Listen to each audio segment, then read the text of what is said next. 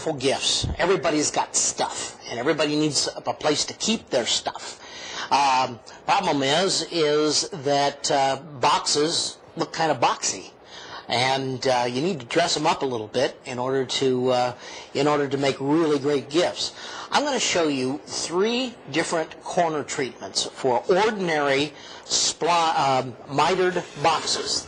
The joints of this box have been mitered 45-degree angles, and the glue joint, as you well know, is not particularly strong, and usually you spline a glue joint like this so that the box will last. In this case, however, we're going to make the splines on the outside out of contrasting wood so that they can be seen. The first joint I'm going to show you is how to make just an ordinary spline on a dado or a table saw. It doesn't matter, either one. We're going to clamp the box to this jig that I've got. The jig holds the box so that the corners are at a 45-degree angle from the table. We'll come over here and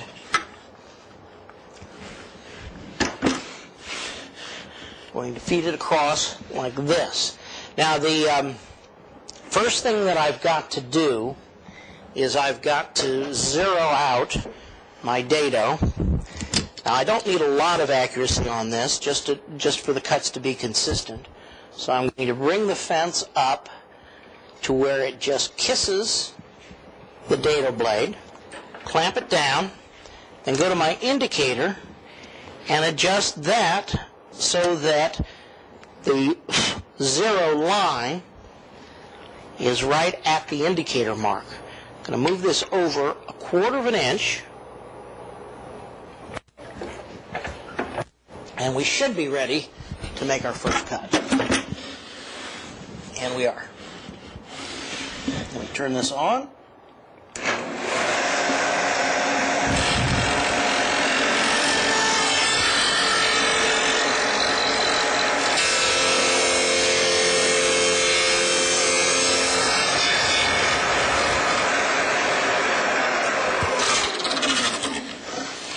Now I'm going to move it over exactly 1 inch to 1 1/4 inches. Now obviously I'm spacing these dado cuts out every inch. That's not necessary. It's just a choice that I have made. You can space them any way that you want. It really doesn't matter.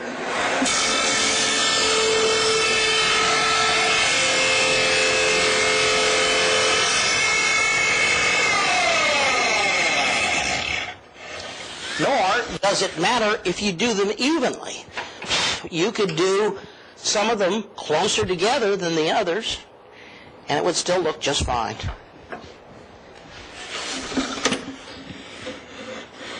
You could do regular dados, standard dados, or avant-garde dados.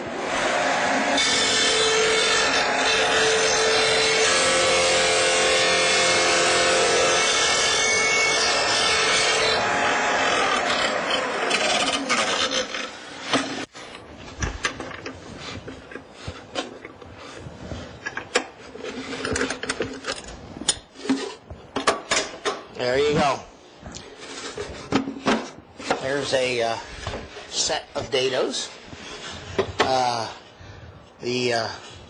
know I made 3 passes and magically got 6 dados. I cut the other 3 earlier in the day.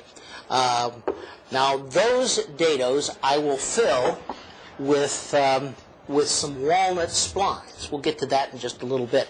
First of all, I'm going to show you how to make another type of shape. This time, we're actually going to route a dovetail shape.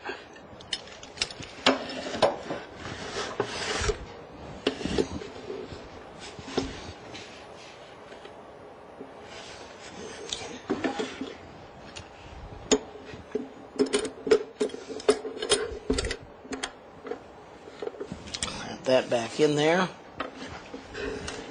Now, I've got this Shopsmith set up with the dovetail bit here. Now, the dovetail bit is actually sticking up above the table in such a way that the cutting surfaces are about 11/16 above the table. Now, the reason for this is that the corner itself is 3/4 of an inch above the table, and I need the dovetail bit to go through the corners with enough leave a dovetail-shaped groove there. The bit actually will ride in these dados that I've made, and we're going to use the ink fence. Actually, this is a good use for the ink fence to cut these dados. Let me bring this over here. Now, I've already zeroed out the ink fence. I'm going to once again, because I'm following dados that I've already made, I'm going to cut these in 1 inch, spaced 1 inch apart. Now, something that you need to know is that I'm actually going to feed this by drawing it back towards me. I need to feed this against the rotation of the bit, so as the bit does its cutting, it holds the jig and the box against the fence. If I were to pass it in the other direction, the router bit would actually be pushing this assembly away from the fence.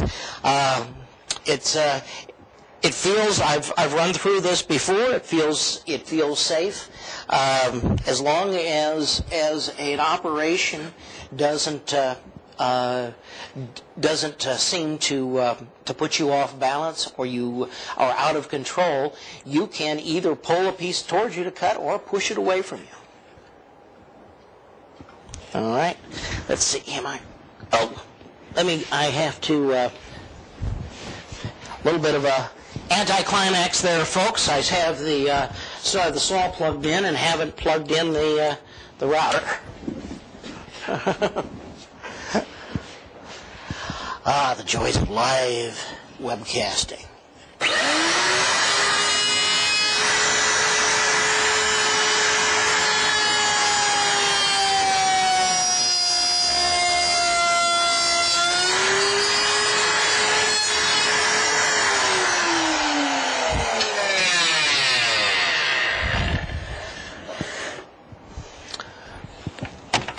Move this 1 inch.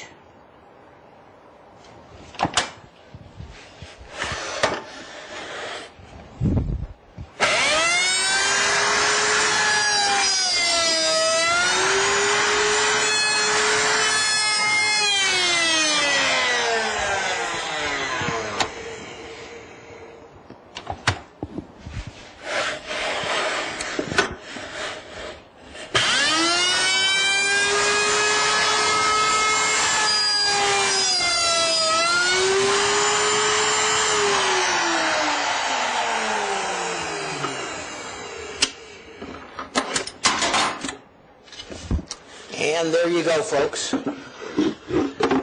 6, count them 6, nice even splines, all dovetailed shape. Now, in a little bit, I'll put a dovetail shaped spline in there. When it's sanded down, it'll look like ersatz dovetails, but it'll be very strong. It'll actually make this joint just about indestructible. Put this back over here. I'm going to roll this out and roll one more in.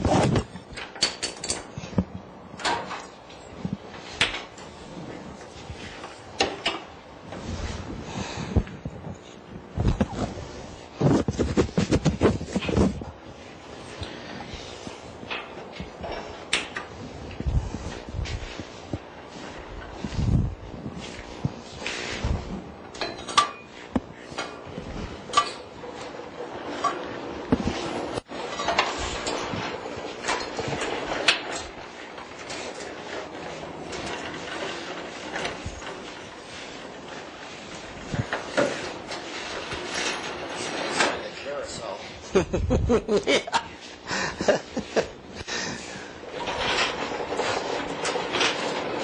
How would you index a deep or shallow box?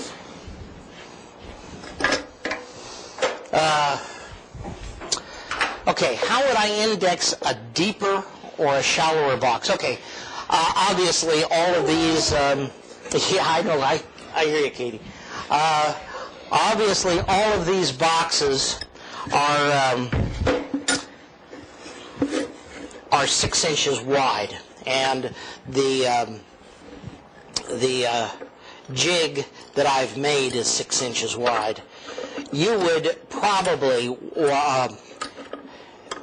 you could either shift the box back and forth in this jig if it was deeper, which is something I wouldn't necessarily recommend, or you could simply make the jig as wide as the box is deep. These things aren't really practical for huge, wide boxes. They're better for small boxes, and then they aren't all that practical for really, really teeny tiny boxes. But you make the jig to fit the box. It's as simple as that, and then you just do some math. Here, I've built this jig. This is actually sort of a half version of what you've seen before, and this is a drill guide, and I've decided to put dowels through the corners so that the dowels will create splines. Whoop, hang on here. I had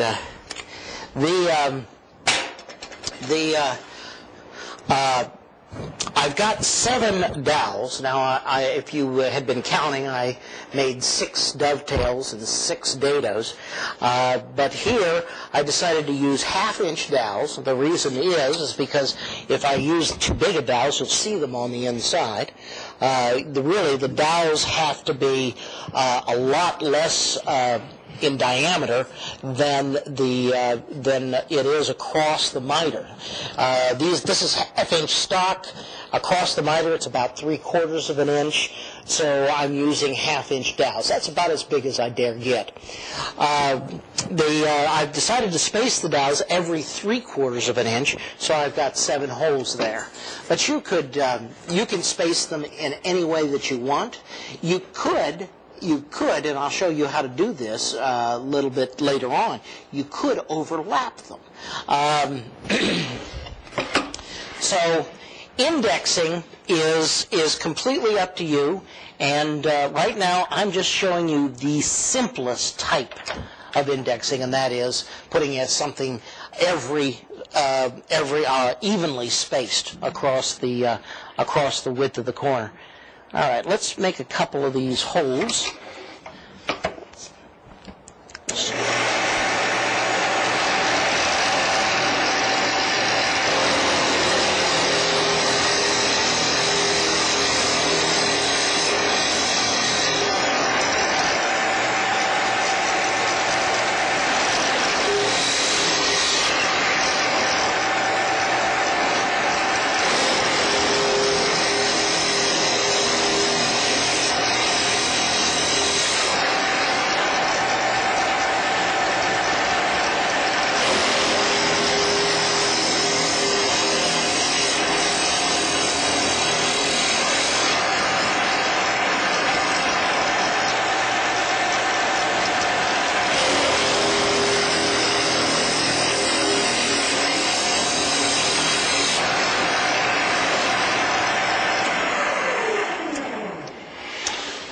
Now, these jigs serve another purpose besides just holding the wood at the proper angle to the bit or the cutter. They also back up the wood so that there's less tear out on the back. Now they because of the angle at which the drill bit goes through the corners here, you may need to do a little work with a gouge to clean up the feathers here.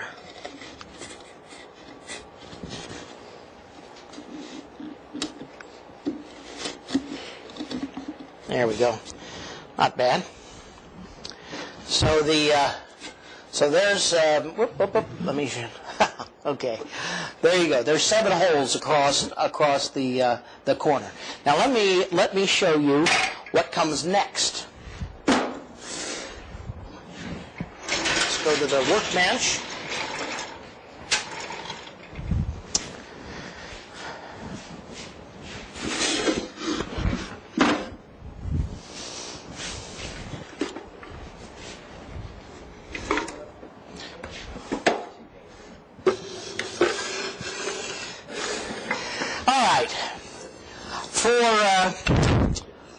For the dados, I've cut some half-inch thick stock that will fit in the grooves. I want a nice tight fit. So what I did is I cut it a little bit wide and then ran it through the planer, just taking off a whisker at a time until it fit the way I wanted it to. For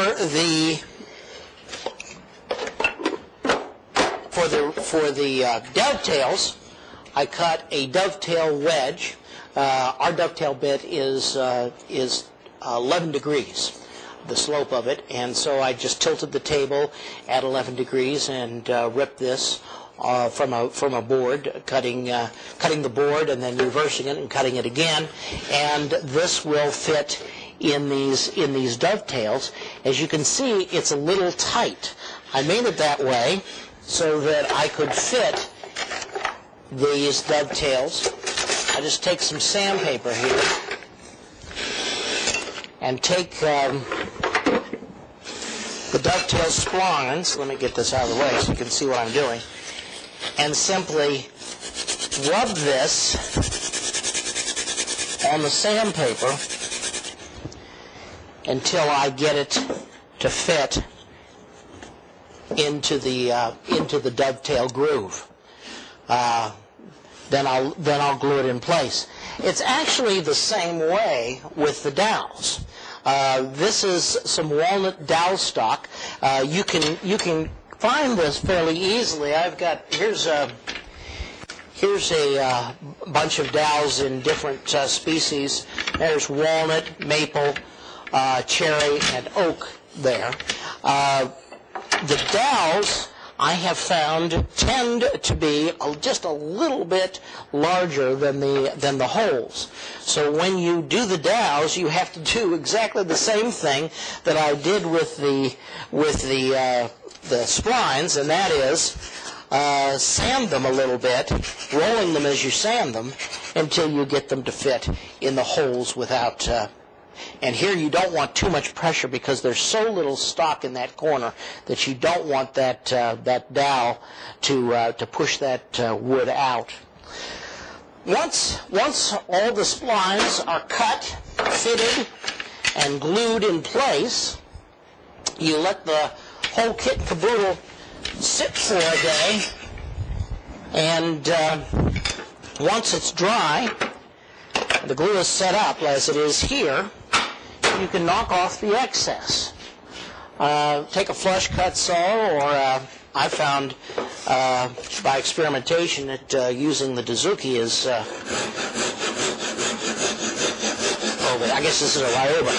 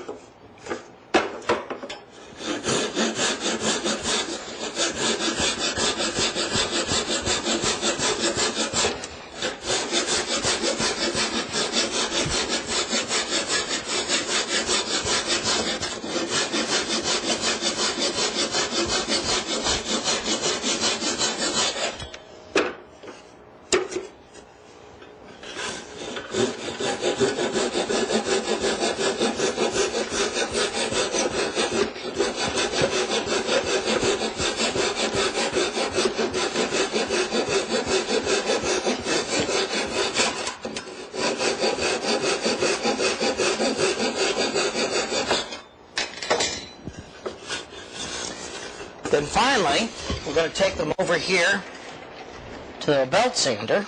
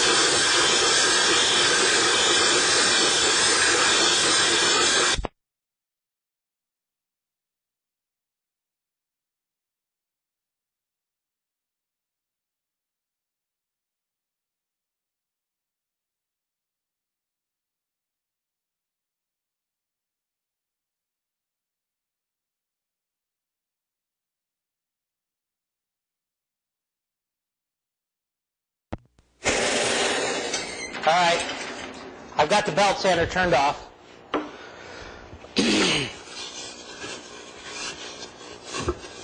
Okay?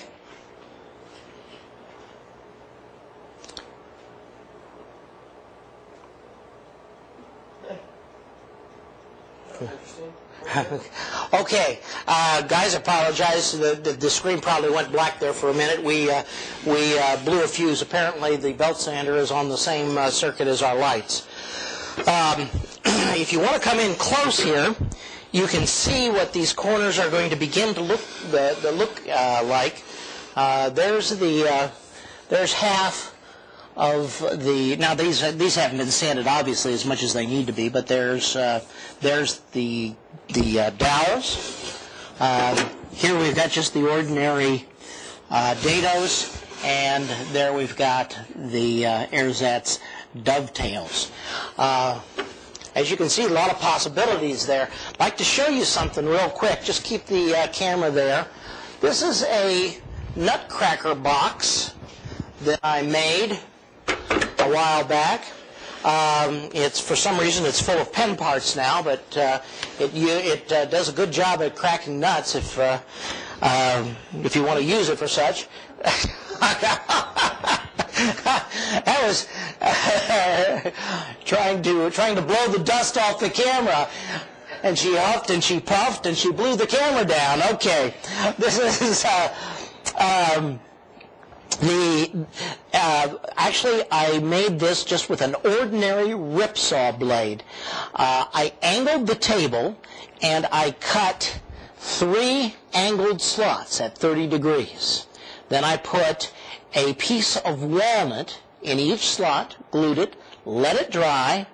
Then I cut off the excess, sanded it down, went back and cut 3 more slots, this time at the opposite 30 degrees. I put in a piece of Paduke in each one of these, let it dry, cut it off, and when I sanded it, I had this effect that makes it look like the corners are laced together. Now, you can do this, obviously, with any shape. For example, we were talking about the round shapes. You could put some splines in there and then go back and overlap and put maybe smaller splines. Maybe there's walnut and cherry. Maybe you could put a maple dot in between each of these. Or you could, it doesn't have to be a geometric progression. You could just do it freeform. If you look at the blackboard, you'll see that I have actually put an idea for inlaying dado splines. I made a box like this once, where I cut a 3/4 inch wide dado, went back and then cut a 1/2 inch wide dado in the middle of the 3/4 inch wide spline. Okay, filled that up with wood and went back and cut a 1/4 inch dado in the middle of the 1/2 inch spline, so that I had 3 different types of wood all stacked up in a single spline. You can also do that with dovetails. There are bits that you can get that are in progressive sizes where you can put a large dovetail spline in, fill the spline with wood, let it dry, sand it, and then fill it again cut it and fill it with a smaller wood, a smaller groove. So at any rate. There are a lot of things that you can do with this technique, and it's dead simple. It's just the limits are your own imagination.